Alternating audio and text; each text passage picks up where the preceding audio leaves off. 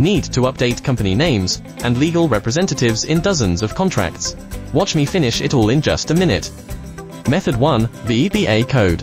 First, open a new blank Word file. Press Alt and F11 keys to open the VBA editor window. In the window, click Insert tab. Module. Then, copy and paste this code into the module.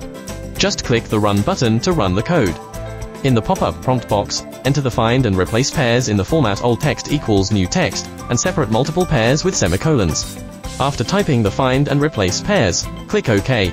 In the following window, select the files that you want to find and replace at once. Done. Message box will pop up. Now, you can open the original file to review the updated and modified data. Method 2. QTools. You should download and install QTools first. After installing QTools, please click QTools tab. Then, select Batch Replace from the popular group. In the dialog box, add the files if that you want to find and replace from the left section. Then, click Add Row. Enter the old and new text you want to find and replace into the field.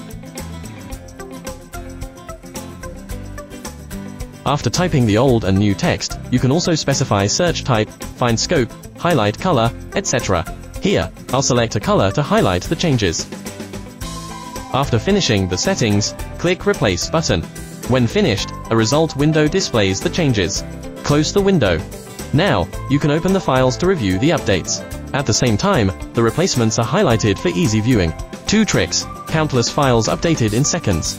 Like follow for more Word tips.